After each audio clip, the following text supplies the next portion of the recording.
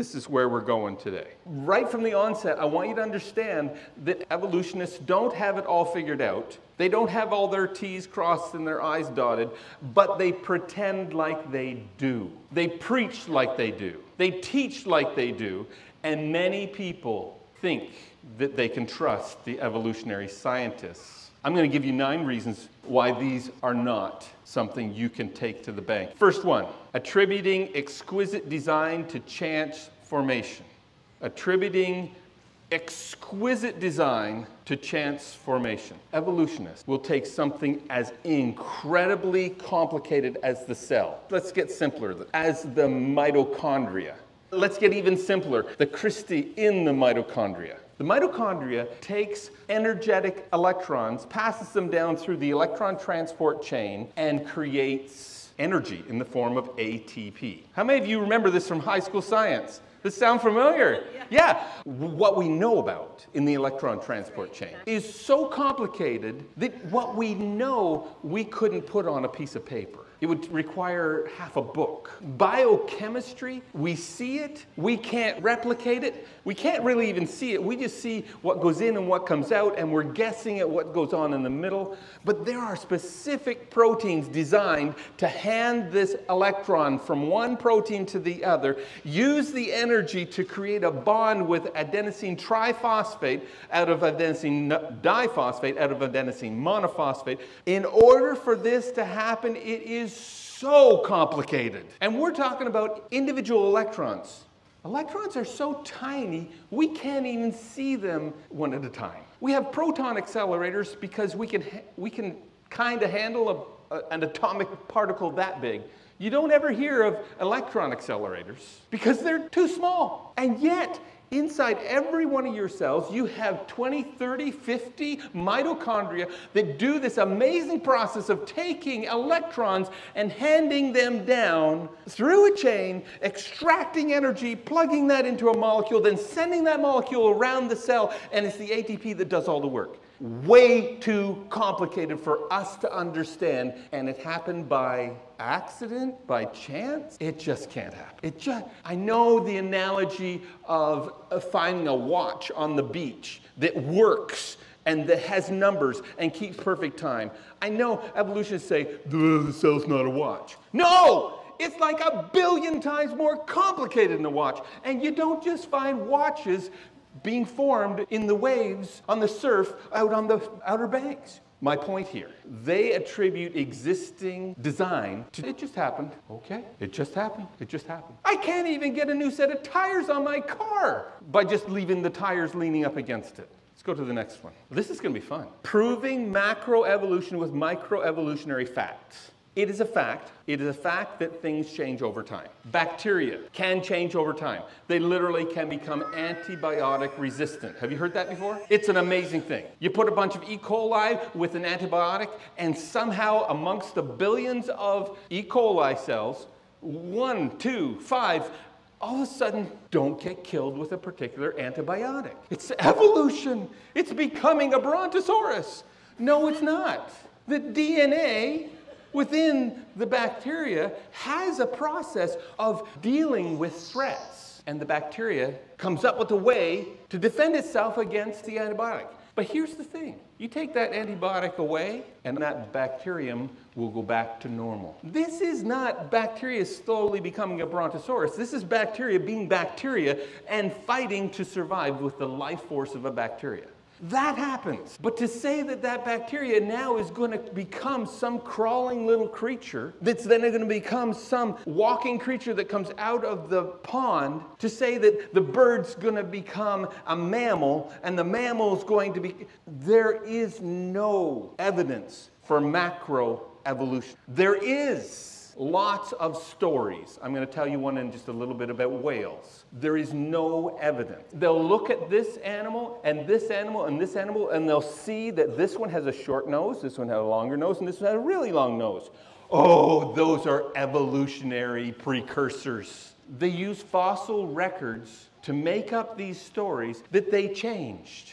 from one to the next. When an evolutionist comes up and says, this turned into this, the horse is one of the great examples, where they have all these horses that are lined up from smallest to biggest, as though they are, this is the precursor, and then he got a little stronger, a little bigger, and they are taking a bunch of fossils, sorting them by size, and they're making a story. There is no evidence because nobody was there watching that horse evolve. There's no DNA that shows that this, and then this little piece of genetics was added and it became this. Evolutionists would like to tell you that they have all these pieces figured out. They don't at all. But they talk like they do. And that leaves people who are not really versed in science thinking something is true that's not. Number 3, discarding lab-tested evolutionary theory failures. They've tried the generation of protochemicals, the chemicals that were made by lightning and thunder and carbon dioxide and acids in the primordial soup. They've done the experiment where they added all the things that were there at the very beginning, after the Big Bang and cooled down. They put it all in, they get the electrodes lightning and jumbling, they shake the stuff, they heat it up, they cool it down. They do all these things to try and recreate what supposedly happened at the beginning with chemogenesis. And I'm telling you, they get a few molecules bound together. What they're trying to do is create the first precursor molecules, some protein. What they get is just a soup of the same things they put in. They don't get the things that are necessary to create life. This has been repeated over and over and over again. The best scientists in the best labs, without any interference, without any contamination, they have done the work. A group of Einsteins, with their human intellect and their scientific skills, they haven't been able to do something that they say happened in a contaminated pond out on the surface of a planet. What I'm trying to say to you is that if the experiment doesn't prove what they want, they just push that experiment to the side and keep motoring, because the philosophical basis of evolution is so strong. And if I can get me and 7 of my friends all to agree and promote this evolutionary thought, who cares if it's true or not? We'll just save the day by our vibrato and by our stories. There are so many experiments that have tried to create evolutionary proof, and they've all failed. Like mutagens, the idea is that evolution proceeds by mutation. So if you take something and you fire some X-rays on it, it'll mutate, and maybe we'll come up with some new creatures. If you take fruit flies, Drosophila melanogaster, and you hit them with X-rays, you can get pink-eyed and white-eyed and crinkly wing and long wing and double-winged. You can get all these different varieties, mutations. But at the end of the day, guess what you have a vial of? Fruit flies. Mutated fruit flies that most often die. But you never get a fruit fly plus. Fruit fly that's also got some new kind of ability. These experiments have been going on for hundreds of years by the most genetically adept scientists, and they can't make intermediaries. Missing links. They can't make them. Next one. Are you having fun? This is fantastic. I love this stuff. I want you to be a little smug. The next time an evolutionist is going on and on about it, or even one of your teachers or professors, or you're reading a book, I want you to have the ability to roll your eyes. I want you to be a little smug, not obnoxious. These scientists really believe what they're doing, and they're good scientists. They have just swallowed a world philosophy. Bottom line, if there is no God, evolution's not a bad idea. If you take God out of the picture, a lot of the evolutionary teachings, next best thing, except for aliens. I think I would always go with the aliens. Disregarding requirements for fossils to be formed, deep, rapid burial. Deep, because if it's shallow, other animals will dig up the dead thing, eat it, distribute it, digest it. If it's shallow, oxygen will get it and it'll rot. And when things rot, they decompose, and they're no longer a decent fossil. Deep, rapid. We can't let the dinosaur lay on the surface for 2 weeks. By the time 2 weeks is over, he will have swelled way up and burst, and there's going to be bones all scattered all over the place. Rapid, deep, Burial. Burial is the only thing that will provide the heat and the pressure to go from an animal carcass to a fossil. We've been burying people for years. How far down do we bury them? 6 feet. Is that deep enough to turn people into fossils? Doesn't work. You go digging in old burial sites, you will be lucky if you find pieces of bone, unless it's really dry. In order for fossil formation to happen, you have to have rapid, deep burial. How many fossils are forming today in our world? There may be some that happen when there's a massive mudslide and covers things up, or a volcano that literally dumps feet of ashes on animals. There may be some, but for the most part, fossils have not formed on a daily basis. As Christians, as believers in this book, we know about one fossil event that was worldwide, provided rapid, deep burial of a multitude of creatures, all in a very short amount of time. An evolutionist will never admit this, but when you go to the fossil record, you don't find multiple layers of fossils. You find fossils in multiple layers. What do I mean? All buried by water. When you look at the fossils that you find, they are washed together, they're piled high and buried in layers of silt and sediment. Just the type of thing that water does. But water doesn't make fossils normally. On the bottom of a lake, if a fish floats down dead, it doesn't fossilize. Unless there's a landslide that dumps about 50 feet of dirt on top. Now it'll fossilize. What am I trying to say? If you're going to stick to the fossils and you're going to interpret them as the evidence shows, you're going to have to say, oh, these were formed in one chaotic water event where they were rapidly buried deeply. In the fossil record, you have to close your eyes, close your ears, hum a tune, and come up with some bizarre explanation other than the flood. I can give you all the information. I'm spouting truth as though I'm backed up with 1,000 pounds of evidence. I'm not giving you the evidence right now because it would overwhelm you. What I'm telling you is you can go and get this evidence. Now, if you send an evolutionist off to explain this same stuff, he's going to be, well, it'd be kind of like hunting through the Bible for that verse that says that Sabbath was changed to Sunday.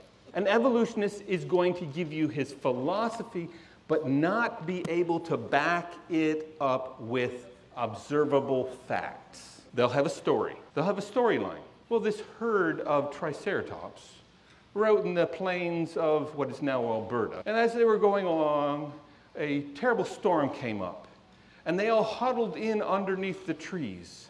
But then some great lake, we don't know the name of the lake or why the lake was there, but it had to be a great lake, rushed down through the gully and washed them all into a valley and buried them deep in mud. They'll have a story. And the story has so many echoes of the flood. Can't be the flood. These are just individual floods. Over how many years? Millions. The biggest reason for the millions of years is just to separate things out so that they aren't too much like what the book says. Number 5, making up evolutionary sequences. Let's go to the next slide. I want to talk about whales. Yeah. Which one of those is a whale? The last one. You're pretty good at knowing what a whale looks like. That's excellent. This is the ancestral tree of a whale. Yeah. This is the ancestral tree of a whale. The top one is land-dwelling. Some say hoofed. Some say it was a predator that decided that they needed to slowly change and go back to the ocean, and it's going to go there and eat krill. Because there's so much krill and not enough vegetation. Wait a second, there was an overabundance of vegetation. Oh, never mind. So he became the next one, and we only have so many bones of the next one. And then that one became the next one. I know it looks like a gator, but no, it's actually a former leaf-eating ungulate, meaning like a deer. And then that one found out that he really didn't need his legs a whole lot, So he kind of ditched the legs over several million years and eventually became a whale. And you can see what's left of those legs in the very back. Let's go to the next slide. Back end. Let's skip this one. In the back end, you see those, the pelvis and hind limb? I want to demonstrate something of the absolute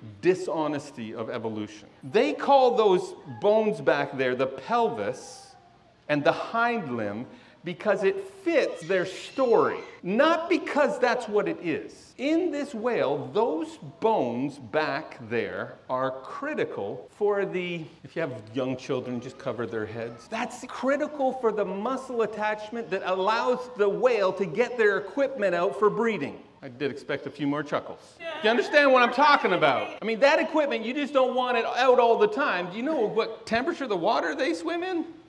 No, you want to get out that equipment, get it out, use it, and put it away. You don't want to get that caught on the reef, if you know what I mean. A whale needs those bones. Those are muscle attachment bones for getting the equipment in and out. Were they ever a pelvis? Let's just take a look at what is. Never mind the fact that the whale, to do this incredible story, their nostrils have to move up their forehead and come out up above their eyes, with muscles that close and open the vent to let air in and out. They also have to get some baleen to collect the krill, and they have to have a taste for krill. All of this, it is critical that they're able to complete each step and survive. Now, make no mistake, you see that little tail? How important is it for a whale to have a tail? Remember, Megalodon is swimming in these same waters that these whales are going to get their abundant food supply of krill. Taking that little tail and turning it into something that a whale has, that's an evolutionary feat. What is my point? My point is you're going to have to swallow some tall tales, some fish tails. If you're going to go with evolution, they make fun of the Christians saying God just spoke and it happened. That sounds impossible. Even magicians, we know that there's some sleight of hand somewhere. What we can't explain doesn't become our handicap. It becomes something we can have confidence in. Because we sure know that it didn't just happen. I'm saying God did it. You're saying, oh, it just happened. Which one is more believable? It's going to be a huge faith venture no matter what. Number 6, I want you to have some robust knowledge in your backpack. You don't have to cower when the evolutionists come out with their tall tales. None of them were there to watch that whale evolve. All they're doing is they're taking these skeletons and they're lining them up to make it look like there is gradual changes. Here's another one. Ignoring the immense fossil fuel reserves. We have been pumping gas and oil out of the ground for years, burning it at a breathtaking speed. Coal, oil, crude. Where did all that come from? Where did all that come from that we have massive, massive reserves of fossil fuel, and as we search more places, we find out it's everywhere. Where did that fuel come from? It came from organisms, living creatures, carbon-based animals, plants, that got rapidly, deeply buried with a significant amount of heat. That's what changes it from fossils to fuel. It gets compressed 10 to 1 and formed into fuel. So in Pennsylvania, when we've got a 200-foot thick, 200-foot thick, 10 to 1. 200-foot thick seam of coal that runs across much of Pennsylvania. Do you know how big Pennsylvania is? I've driven across it a few times lately. It's big. 200 feet of coal. So that would have been 2,000 feet of vegetation and animals compressed down into 200 feet. Where do you get that amount of vegetation and organic material to create all that coal? And there's no seams of dirt between the coal. It's solid coal. That means it was all formed at the same time in one event. You can't just do that with a little flood here and there. And Pennsylvania is not the only place with coal. In Canada, we have the tar sands, which is a similar thing, crude oil mixed in sand. In Saudi Arabia, in Kuwait, in all these places, you have these vast reserves of oil that we've been pulling out of the ground for years, and there's still more. And then there's the reserves offshore. And then there's the reserves in the Gulf. And then there's the reserves Arctic. It is impossible to comprehend how much organic material is in the form of fossil fuel. To create it has to be rapid, deep burial, and one more thing, heat. There's only one event that would have created the fossil fuel reserves in our world. The flood. The flood explains so much, including the Ice Age. Yes, there was an Ice Age. It wasn't for billions of years. It was a short period of time, and it was right after the flood as a means of a hot planet depositing snow in the colder regions and bringing the water level down. You know, Christians are scientists too. All of us are on the same ground. Evolutionists and creationists, we see the results, we take the evidence, and we try to figure out what caused this. And you know what? Christians have better answers. Many of those answers we didn't come up with. They came out of here. This isn't a science textbook, but this is a science textbook. Let's look at number 7. The Cambrian explosion in the fossil record. At the lowest levels, there's the simplest creatures. Probably because they were easily buried at the flood. They couldn't swim, so they got buried at the bottom. Then it goes to a little bit bigger creatures, a little bit bigger creatures, a little bit bigger creatures, and then, bam! There's like packed fossil beds where for feet you have layer after layer after layer after layer of animals, plants, sometimes with trees that were still standing, and you've got, in evolutionary terms, like 50 million years, and the tree grew up all the way through all 50 million years. Layer after layer after layer. The Cambrian explosion is when it seems like there was tiny little things that weren't really changing, and then all of a sudden, the variety and number was blown off the stack. Just the type of thing you'd expect in a worldwide flood where a bunch of the animals were all killed in the flood and then they floated, bloated, and buried. Floated, bloated, buried. Have you heard of the plastic island in the middle of the Pacific? All this plastic that got blown together and there's like an island of plastic out there? Wind and water tend to sort things and put things of a similar variety together, which is exactly how we have fossil beds where you have huge number, huge variety of all these animals buried together. Evolutionarily, you can't explain that because you've got animals that apparently evolved from this one to this one and they're buried in overlapping layers. You can't do that because evolutionarily speaking, they're 50, 70 million years apart. You've got an animal that for 50 or 70 years was half buried and then the other one stood right there for another 20 million years so its feet could be buried while it continued to live. And then gradually, the layers just built up until it also died. And now you've got these two overlapping fossils of creatures that existed millions of years apart.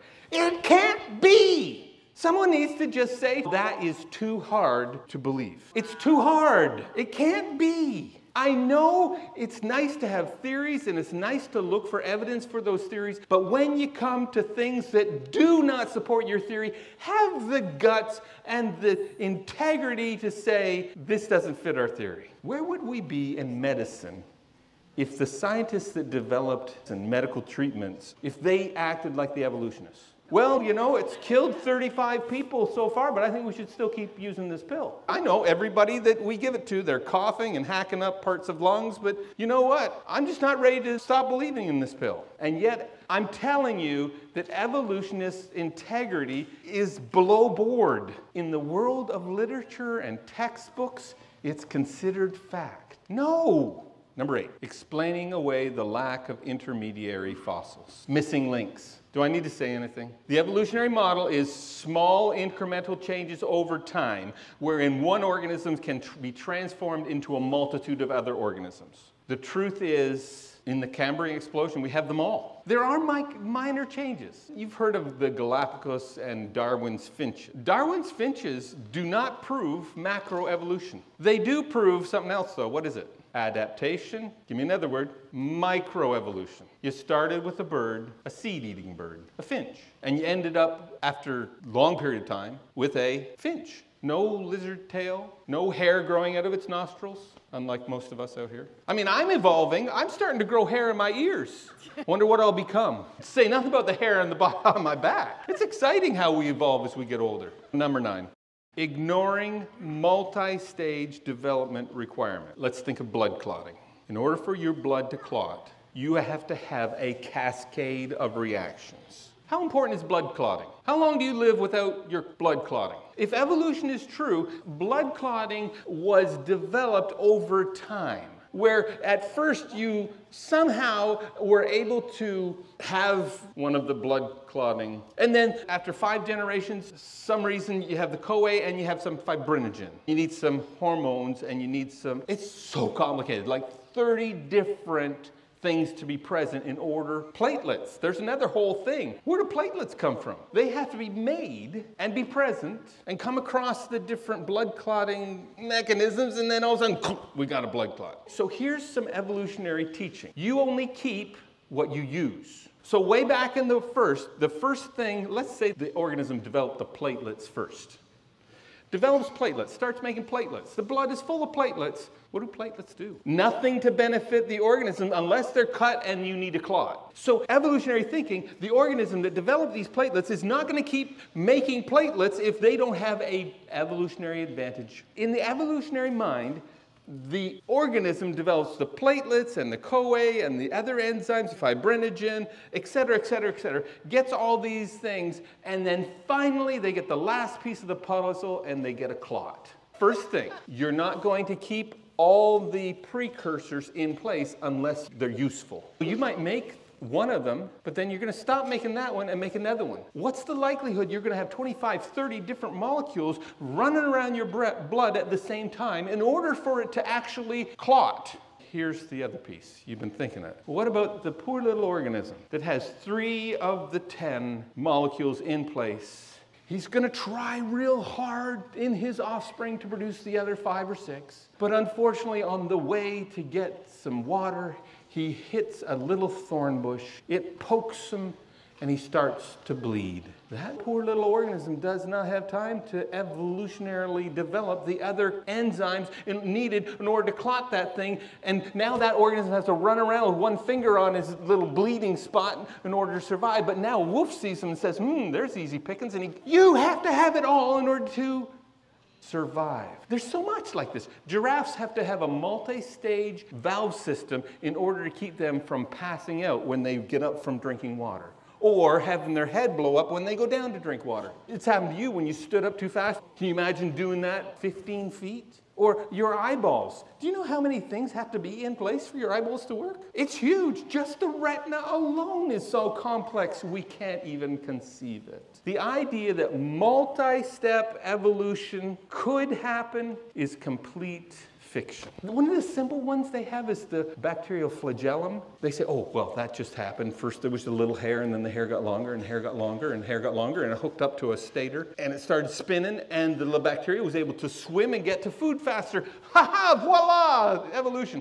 The only problem is there is like 30 different pieces that have to be put together in the right ratio, at the right connection, in the right orientation in order for that flagellum to work. And you're not going to keep all those pieces. You're not going to invest your bacteria budget in all those pieces unless they work. That's using evolutionary thought to test evolutionary conclusions.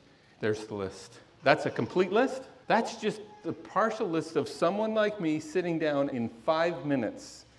And there is so much more about the fossil record, about organisms, about habitats, about niches, about ecology, we haven't even talked about astrophysics. Do you know the likelihood of a planet being in this Goldilocks zone that we live in? Do you know how unlikely that is? It's not just life. If you're going to go without God, you have to explain a whole lot more than just where life came and how it became like this. You have to explain why this planet has the right components for life. If the Big Bang is the beginning of it, that doesn't let the evolutionists out of the closet, because they've got to explain where the Big Bang came from. Don't just tell me some story about all the matter of the universe was condensed into a singularity. Oh yeah, right. Just grab a rock and try to squeeze it. Put it under a press and try to squeeze it. You can't put matter on top of each other. It doesn't happen. The Big Bang is a complete fairy story. There is so much. It would be my greatest privilege, honor, and joy If you have questions, if you want to dig in this further, if you have something that somebody has told you that really makes sense evolutionarily, bring it up. Let's talk it through. What I've done is I've picked on their weak spots. There are some evolutionary things that are really amazing, robust, and strong. I've picked at the weak spots just to show you that they don't have it all figured out. Let's all take a deep breath. Do you know the very thing that we have air to breathe is remarkable? Plants, I can't leave this alone. Plants use carbon dioxide and make oxygen and food. Animals breathe in oxygen, I'm testing you guys, breathe out carbon dioxide and use up the energy molecules. So the plants and the animals are in this beautiful, self-sustaining, ongoing cycle where one produces what the other needs and uses what the other one produces. Who do you think builds cycles like that? That took some planning. That didn't just happen. You can't live on Mars because it doesn't have a system like that. Let's pray. Lord God, you are the King of Kings and Lord of Lords. I have no idea how you did it. I am in awe. I am in awe as I see what is. And my brain is screaming, someone made this. Someone designed this. I can't even look at a cell from my fingernail without knowing that you, God, are amazing, powerful, and good. And we just want to worship you today. May your name be the highest authority in our mind. I pray this in Jesus' name. Amen.